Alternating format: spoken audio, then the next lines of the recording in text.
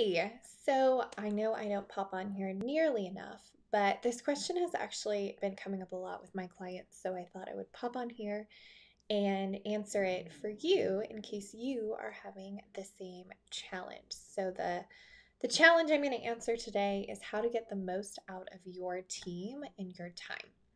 For those of you that are new around here, I'm Lauren Goldstein. I'm founder and CEO of Golden Key Partnership, where we help make things simple so you can grow and help you optimize your business and your team so you can scale more profitably, smartly, and efficiently.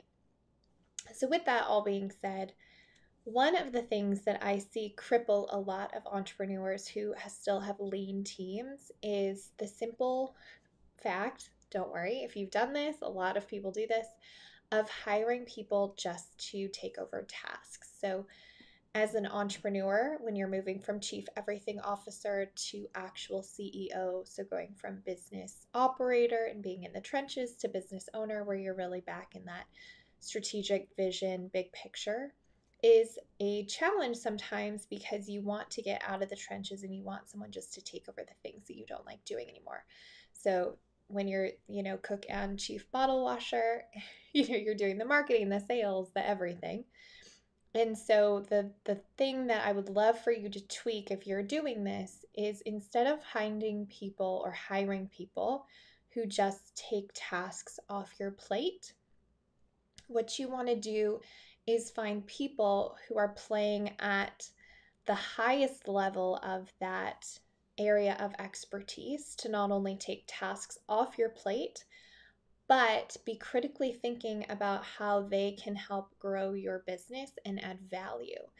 So what I mean is, you're working with a awesome team member when they say things to you like, hey, I was doing some thinking and I think it would be great if we did XYZ because it will help us get more exposure.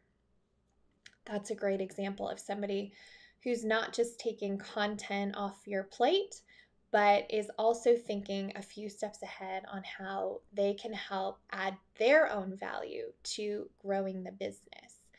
If you have a lot of people on your team that are kind of just sitting around, I'm not saying sitting around doing nothing, but sitting around and you feel like they're maybe not performing at the highest level or they're not really getting you're not getting a lot of ROI out of them. The key to know if this is happening to you is if you resist giving them things because you feel like it's an expense rather than an investment. So that's just a little inkling. But if you're seeing that in your business, chances are you're working with someone who's a worker bee, someone who is just hired to take tasks off your list. And while those people are wonderful and we need them to run our businesses, they shouldn't be your first hires, probably your first, I would say, 5 to 10 hires, because what happens is that creates more work for you because you are managing them and they're only working when they have tasks to do or being told what to do. So that's not awesome because it creates actually more stress for you when the whole reason you hired them is to take things off your plate. So how do you fix that? How do you tweak that? You look for players. And I know some of you who have been following me for a while know that I talk about players versus worker bees. So players, of course, do those tasks, but they take it one step further and they're always looking for opportunities to add value, to grow in their position, grow their skills, and they're thinking long term in terms of how they can bring in revenue in some capacity or another. So this small tweak of going from just finding somebody to take some tasks off your list to finding somebody who's a partner with you and who can help you really think of valuable ways to increase your business, look for opportunities, etc. That's where the money is, because that's going to not only give you an ROI, a return on your investment in them, but an ROI or ROTI, so a return on the time that they invest as well as the time you invest. So it's going to be a really awesome experience for you and it's going to feel so freeing. The way that you know that you're working with these people is when you don't have to micromanage them. They have their own plan, they're executing on that plan, and they just come to you with things like, hey, can you look at this? What do you think? Can you sign off on this?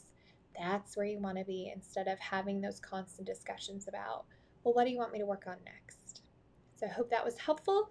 Tune in next time. And as always, make things simple so you can grow. Talk soon.